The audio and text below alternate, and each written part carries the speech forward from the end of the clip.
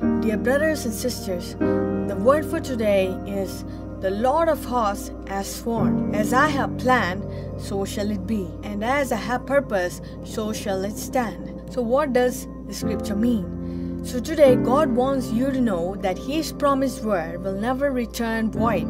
He spoke a promise over your life because there's a purpose for your life. He spoke the promise and He declared the purpose. It is a done deal. You have no reason to ever be hopeless or fear or depressed.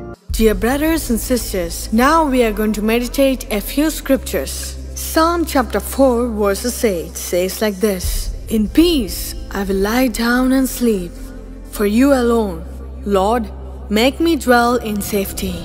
Proverbs chapter 3 verses 24 says like this: When you lie down, you will not be afraid. When you lie down, your sleep will be sweet. Psalm chapter 3 verses 5 says like this: I lie down and sleep, I wake again, because the Lord sustains me. Psalm chapter 91 verses 4 to 5 says like this: He will cover you with His feathers, and under His wings you will find refuge. His faithfulness will be your shield and rampart. You will not fear the terror of night, nor the arrow that flies by day. God bless you all.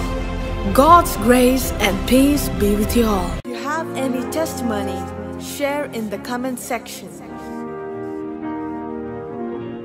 Please subscribe Sheena Paul YouTube channel.